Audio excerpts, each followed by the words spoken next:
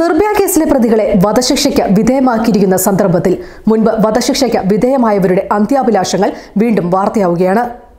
തൂക്കിലേറ്റാൻ സമയമാകുമ്പോൾ അന്ത്യാഭിലാഷം എന്തെങ്കിലും ഉണ്ടോ എന്ന് ചോദിക്കുന്നത് ഇന്ത്യൻ ജയിലുകളിലെ കീഴ്വഴക്കമാണ്. എന്നാൽ നിർഭയ കേസിലെ പ്രതികൾക്ക് അന്ത്യാഭിലാഷം ഒന്നുമില്ലെന്ന് അറിയിച്ചതായാണ് റിപ്പോർട്ട്. കഴിഞ്ഞ ദിവസം ഇത് സംബന്ധിച്ച് റിപ്പോർട്ട് പുറത്തു വന്നിരുന്നു. അവസാനാഗ്രഹം എന്താണെന്നോ വിൽപത്രം എഴുതുകയോ പ്രതികൾ ചെയ്തിട്ടില്ലെന്ന് തിഹാർ ജയിലിലെ ഉദ്യോഗസ്ഥർ പറഞ്ഞു.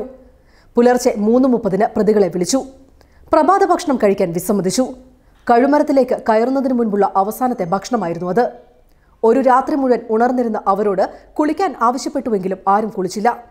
പ്രതികളിൽ മുകേഷ് സിംഗ് മാത്രം കഴുമരത്തിലേക്ക് കയറുന്നതിന് മുൻപ് ജയിൽ ഉദ്യോഗസ്ഥരോട് മാപ്പ് ചോദിച്ചിരുന്നു. ഈ സാഹചര്യത്തിലാണ് അഫ്സൽ ഗുരു, ധനഞ്ജയ് ചാറ്റർജി, യാക്കൂബ് മേമൻ, അജ്മൽ കസബ് എന്നിവരുടെ അന്ത്യാഭിലാഷങ്ങൾ വീണ്ടും ചർച്ചയാകുന്നത്. 2001 പാർലമെന്റ് ആക്രമണ കേസിൽ ഗൂഢാലോചനയിൽ ഭാഗമായി എന്ന കുറ്റത്തിനാണ് അഫ്സൽ ഗുരു ശിക്ഷിക്കപ്പെടുന്നത്. അവസാനമായി ഒരു കപ്പ് ചായയാണ് അഫ്സൽ ഗുരു ആവശ്യപ്പെട്ടത്. പിന്നീട് വീണ്ടും ചായ ആവശ്യപ്പെട്ടുവെങ്കിലും ചായ വിതരണക്കാരൻ പോയതുകൊണ്ട് അത് സാധിപ്പിക്കാനായില്ല. പിന്നീട് തിഹാർ ജയിലിൽ അഫ്സൽ ഗുരു തൂക്കിലേറ്റപ്പെടുകയായിരുന്നു. സഹോദരൻ ടൈഗർ മേമന്റെ കൂടെ ചേർന്ന് 1993 മുംബൈയിൽ സ്ഫോടന പരമ്പര നടത്താൻ ഗൂഢാലോചന നടത്തിയെന്നാണ് യാക്കൂബ് മേമന്റെ കുറ്റം. തന്റെ മകളെ കാണണം എന്നായിരുന്നു അന്ത്യാഭിലാഷം. എന്നാൽ നേരിൽ കാണാൻ നാഗ്പൂർ ജയിൽ അധികൃതർ അനുവാദം നൽകിയില്ല.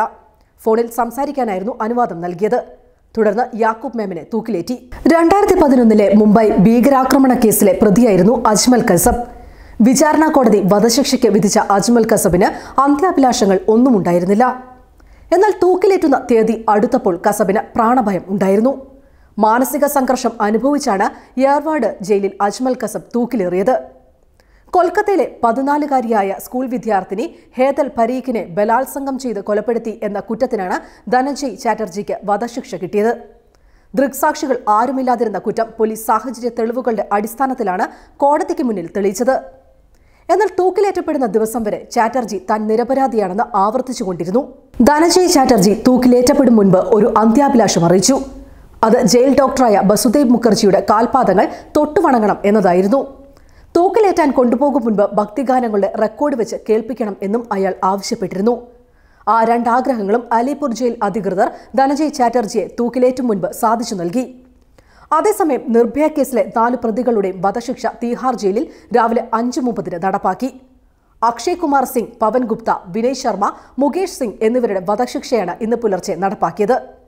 ശിക്ഷ ഉറപ്പായതോടെ പ്രതികൾ 4 പേരും രാത്രി ഉറങ്ങിയില്ലെന്ന് ജയിൽ അധികൃതർ പറഞ്ഞു.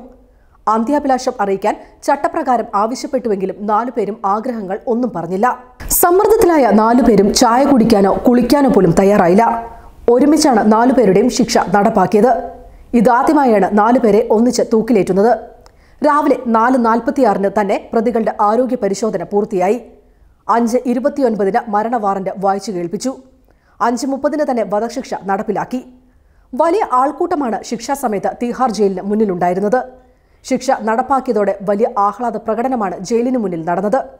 വധശിക്ഷ റദ്ദാക്കണമെന്ന് ആവശ്യപ്പെട്ടുള്ള പ്രതികളുടെ അവസാന ഹർജിയും പുലർച്ചെ 3:30 സുപ്രീം കോടതി തള്ളിയതോടെയാണ് വിധി നടപ്പാക്കിയത്. വധശിക്ഷയ്ക്ക് മുൻപ് കുടുംബത്തെ കാണണമെന്ന ആവശ്യവും കോടതി തള്ളിയിരുന്നു. കൂടുതൽ വാർത്തകൾക്കായി ഞങ്ങളുടെ വെബ്സൈറ്റായ malayalam.samayam.com സന്ദർശിക്കുക. കൂടുതൽ വീഡിയോകൾക്കായി ഞങ്ങളുടെ യൂട്യൂബ് ചാനൽ സബ്സ്ക്രൈബ് ചെയ്യുക. ഇത് സമയം മലയാളം ഫ്രം ടൈംസ് ഇന്റർനെറ്റ്.